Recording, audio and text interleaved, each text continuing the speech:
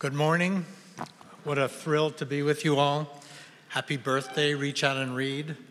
And I'm delighted to be a part of the birthday party that we're all gathered at. And I'm especially honored to be asked to talk to you about what has been a lifetime passion about working on promoting relational health into our space of prevention in all we do within pediatrics. And there's no better platform than, of course, Reach Out and Read and its role within primary care pediatrics as being a champion of strengthening relationships in order to make profound differences for children and families.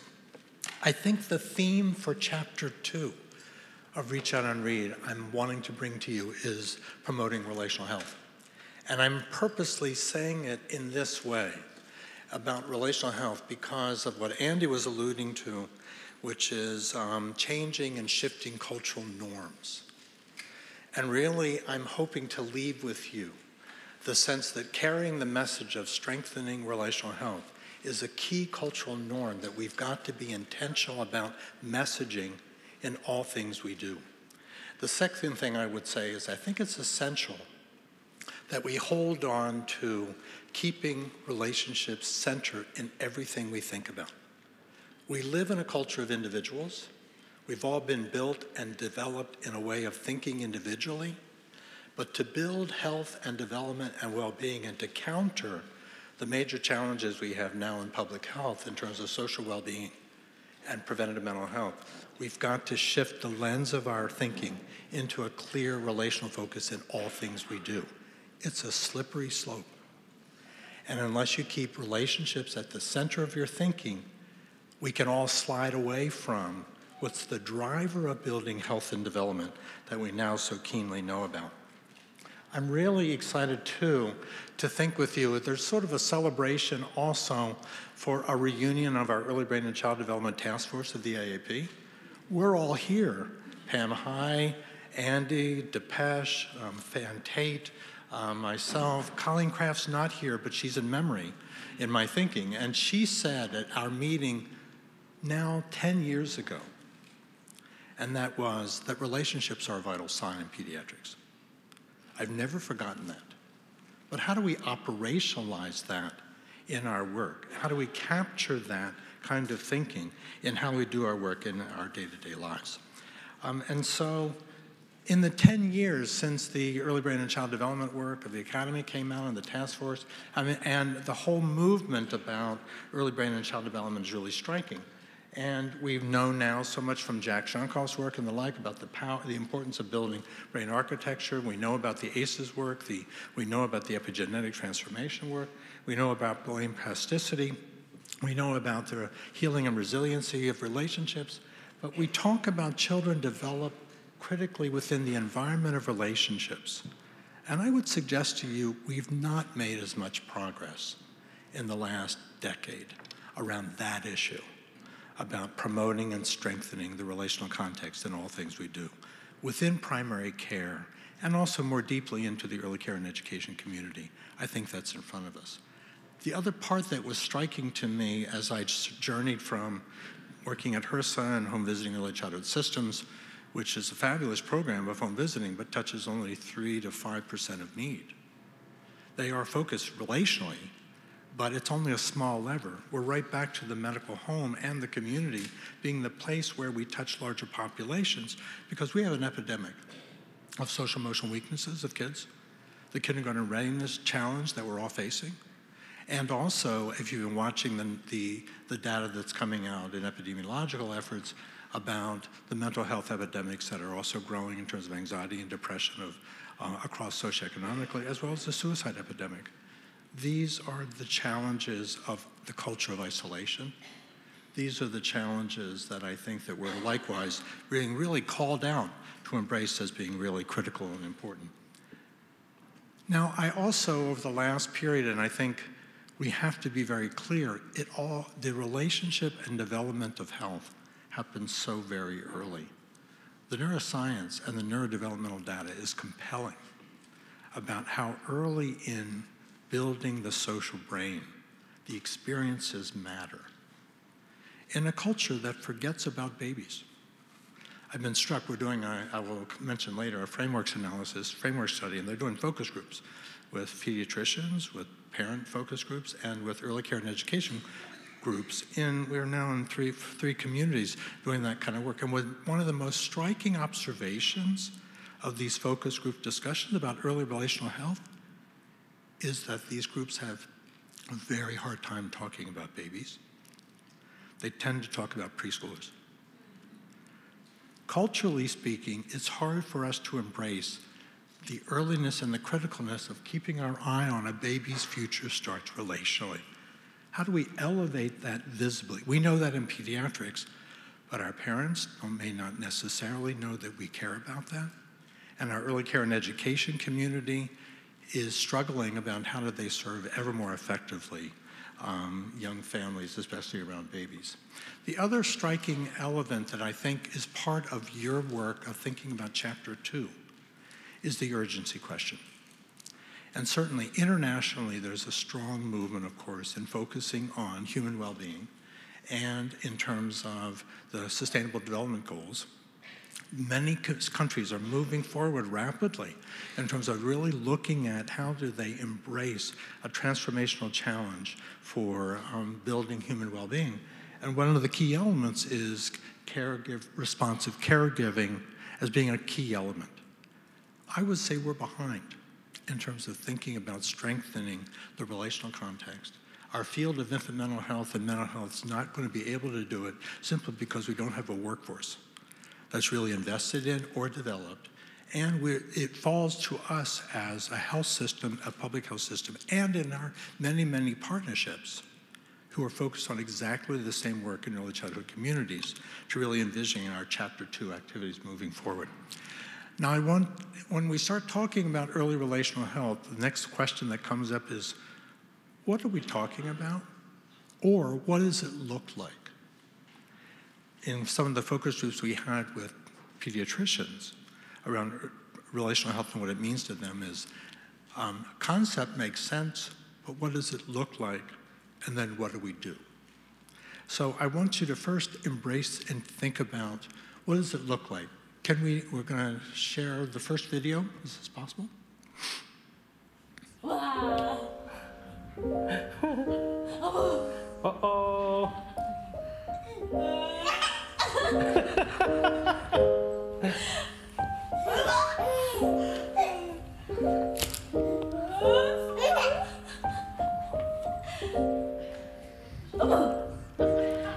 Okay, let's pause.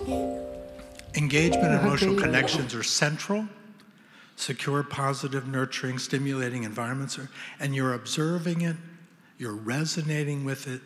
You, in a very brief, quick moment, know that the relational context is strong. You can see it, you can feel it, you can know it.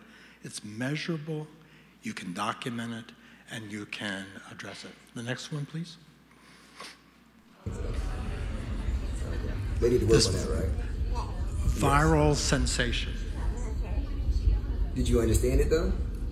No. Okay. Huh?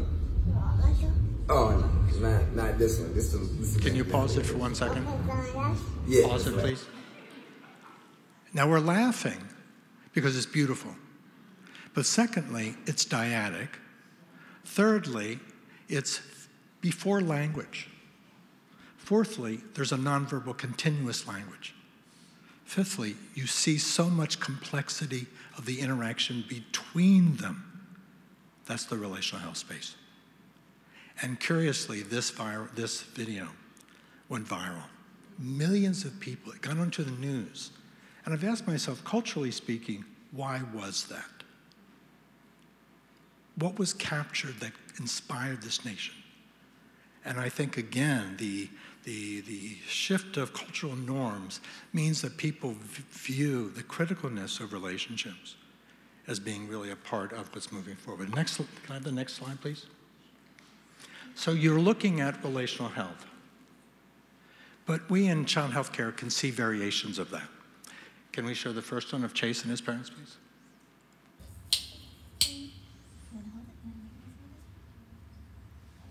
We can observe relational health in the waiting room.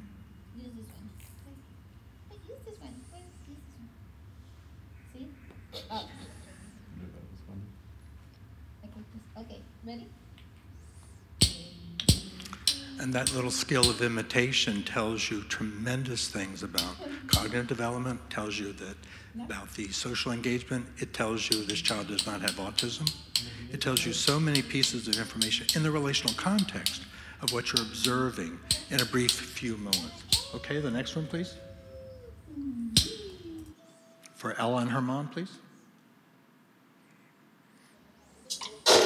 Hello.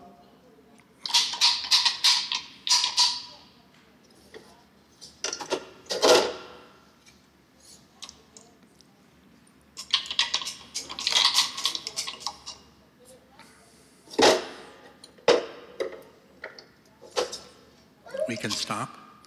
So in a very brief moment, you have a different experience. You immediately start asking yourself internally a series of questions. Before long, you're going to think about, what am I going to say?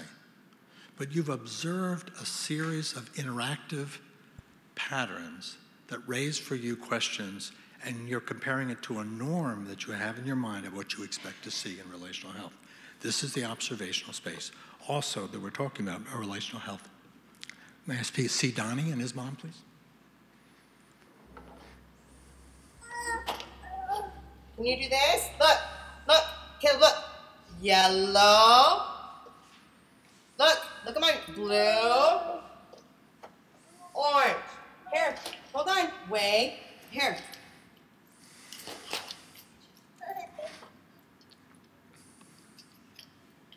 Can you do it with mommy? Look. Yellow. No, look. Okay, well, sometimes you go, oh my. But you find yourself again, as you're observing relational patterns and relational health, wanting to do something. That's the space of relational health that matters and that we're trying to more increasingly define. There is a literature about relational health that comes it's in the adult literature, it's in the women's studies literature, it's in the college literature. There's very little about early relational health as a literature, as a discussion point, but we're trying to define it as the positive and stimulating and nurturing early relationships that ensure emotional security and connections that serve as the foundation for physical, developmental, and social well-being and resiliency. But there's also relational health care. There's relational health, then there's relational health care. And in relational health care, certainly Reach Out and Read is part of that work. And there are other elements within that space that are really important. This concept of relational health is trying to create the sense of continuum, but most importantly, to be thinking about promotion and prevention, and that's a part of the primary care critical role that we really play. Our colleagues in infant mental health have a field that they've been building. It's basically been built by white women. It's a very small field, and it takes a very long time of treatment. It's sort of like our neurosurgeons of infant mental health that do that kind of work. There's a field of treatment, and that has good evidence. But how do we take the knowledge of that work and not just co-locate it within our medical home, but actually integrate it into the way that promotion activities move forward within the pediatric space? So when we talk about early relational health, as Andy would say, it's dyadically focused. It's bidirectional. You know, infants shape parents too, as does the dyadic pattern of children shape parents, but parents shape children. And it's a dyadic process. In fact, there's some emerging work that says strong relational patterns actually heal mothers' trauma experiences and help their well-being if they're supported by others around them as to their strengths, so that the dyadic relational patterns have a healing force bidirectionally that we really have to capture and really build on. I would say early relational health is also foundational to equity, because in the equity sphere, it's the relational resiliency and the social supports around it that even in communities that are marginalized, there is resiliency strength to be built on. So addressing some of the equity issue can also be addressed by thinking deeply relationally. I would also suggest that this is all deeply scientifically based now, and strength-based and family-centric. And as we think about relational health, this is not about finding another way for families to fail. This is about leaning on their strengths and their resiliency and their hopes and their possibilities with a positive frame by the social context of countering isolation.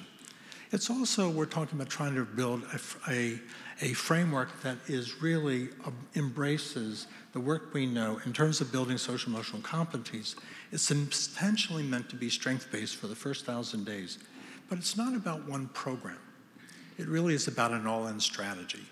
If you keep your eyes on the ball of building strong relationships in all things we do, especially early, then it's an all-in strategy that is not only us within the health system, but also the communities around us, as well as educating and communicating with parents about the criticalness of their early relationships, the early care and education community and the like. It's an all-in strategy, and as well as to build a shifting of the cultural norm that's relationally centric to what babies and young infants and young toddlers really need to build their effort. And there's where policy leverage starts to have some power. Because unless we begin to keep pushing on public will about the criticalness of the early relationship patterns, and then it's an all-in, all-communicating strategy, then perhaps we can begin to move some of the policy strategies in front of us. But we're already doing early relational health work. Reach Out and Read is in that space. You've been working dramatically about promoting the literacy space about strengthening and strong relationships. And we have many people in this room that have been working on relational health promotion efforts, be that by the Video Interaction Project that Alan's been working on, Kate Rosenblum working on the early relational screen, and video feedback within the medical home. We have Martha Welsh's work with the WEX that's really in the ascendancy and practices in terms of really strengthening the relational context right in the center of primary care practices. The platforms of Dulce and Healthy Steps are actually platforms with the expanded medical home of a team-based care model. That's a platform upon which relational health, Reach Out and Read partnership, and the like can really start building out an intentional transformation of pediatric practice towards a relational health-focused efforts in our promotion strategy over time. And I think it's a really unique opportunity in front of us.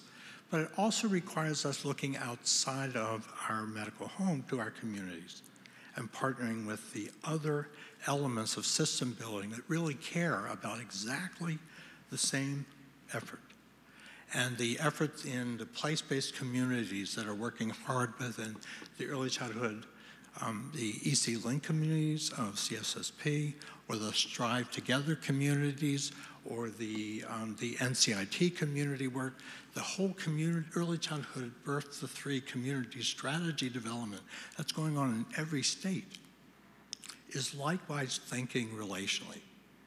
And their desire to partner ever more strongly with the medical home in exactly the same kind of direction. This all-in strategy between systems and transforming our system, our role as a pediatrician saying we can help set those foundations to get the dialogues going. We can link you with community supports intentionally. Those kind of efforts are really moving, and I would argue that that's a relational health frame of rebuilding, recapturing the social networks and supports that are really essential to building well-being. Next slide, observation 1. Bob Nadelman shared with me Go for it. his use of video within relational health, within Reach Out and Read.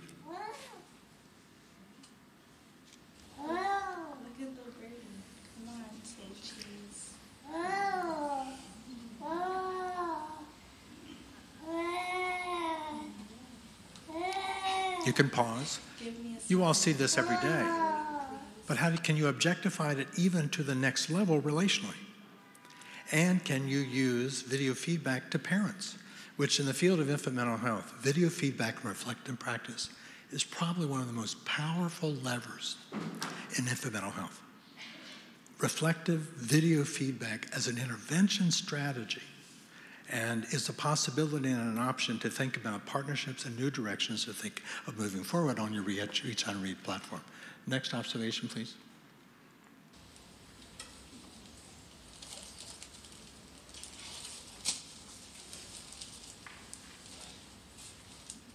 And then you see variations through the Reach Out and Read lens.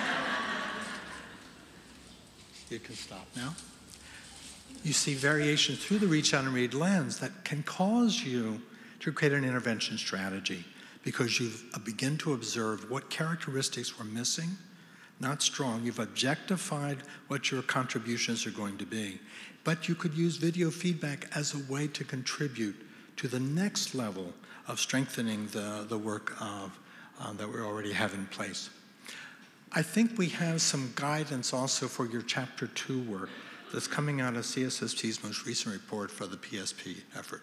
I hope you've all had a chance to look at the report that just came out from the Pediatric Supporting Parents Initiative, looking at the 14 different models, many of whom are in this room, and what are the key characteristics that we can use to promote social-emotional development within the pediatric platform, which I think is thrilling. And Reach Out and Read is well represented in that space. But if you start looking at what's the next effort that we can, if we start thinking of Chapter 2 and then moving it towards Chapter 3, what do we add with our Reach Out and Read space that we've learned from the observations and the feedback of parents and of pediatricians about the levers of these practices that are promoting social-emotional development in the medical home? And a few of those elements are, one, of course, we're nurturing parent competencies and confidence. It's strength-based observations, feedback, enhancing anticipatory guidance material, and and partnering with parents to co-create the goals. Secondly, the call out of these major elements of promoting social-emotional development through the pediatric practice also calls out to link with communities and to know your resources deeply, and to be not thinking solely as one model, but as part of a linking, coordinating effort with the activities and services going on in communities. And then thirdly, it was about thinking broadly towards a team-based care model. And I think about that as an all-in strategy, which is not one model, but actually building together with the teams, many of whom are in this room, about the power of Reach Out and Read with the partnership of the expanding team-based care model in coordination with community supports and systems in order to be able to play our role within a broadening population and community-based strategy of building well-being. Putting a relational lens in that space, I think, is in front of us and a great opportunity. So finally, I'm thrilled to be working at CSSP around trying to advance the relational health frame. And then the question of how do we move this ever further? Reach Out and Read and other efforts can be part of that work. We're doing a framework study within the, in terms of the messaging strategy, and a couple things have been really striking. I've mentioned to you that one of the findings was that it's hard for these communities, parents and early caring educators, to talk about babies. They tend to talk about older children. And I think that's important, that we keep talking about the relational context of babies is really, really important. But the other surprising observation in the first level of the framework study was that the early care and education frontline providers and parents did not understand how pediatricians could play a role in strengthening and supporting their early relationships. That's striking to me. How we could better communicate as a pediatric community our commitment to strengthening relationships moving forward becomes really essential. So we're working deeply in communities. We're exploring with some communities about bringing an all-in strategy of relational health over all the systems effort moving forward. If I had my wish, Reach Out and Read Chapter 2 would focus about trying to bring and scaling into place-based communities an all-in strategy where all pediatricians in a well-organized early childhood community did Reach Out and Read as a part of a population-approached effort, right, so that one has a saturation in a community as they're measuring practices over change. So all of this is about, you've got to dream about where we're trying to move forward. I think that focusing intently on the power of connections and bringing that into the work that we do every day and thinking about that as a relational health frame transformation of our work, and Chapter 2 of Reach Out and Read can be a huge and important contributor to that kind of effort moving forward. So happy birthday, Reach Out and Read. I'm glad to be a part of the conversation. Thanks.